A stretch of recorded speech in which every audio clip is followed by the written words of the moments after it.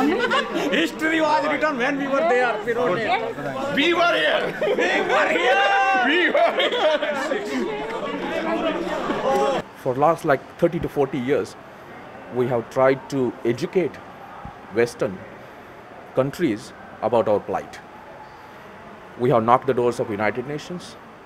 We have knocked the doors of each and every human rights organization, which is why we think this is very historical.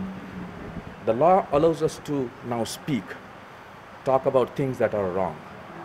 Without that, there's a fear of retaliation, and people do not want to talk about it.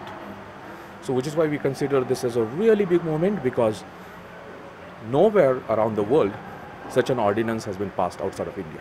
And I remember people from my community calling me slurs like crossbreed.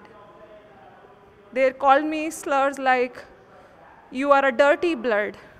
So when this ordinance passed today, I went close down to my childhood. Like, I heard all these things being like a 3-year-old or a 4-year-old. I have those memories in my heart. No, no! Vote no! No, no! Vote no! No, no! Vote no! Vote no! No, no! Vote no! No, no!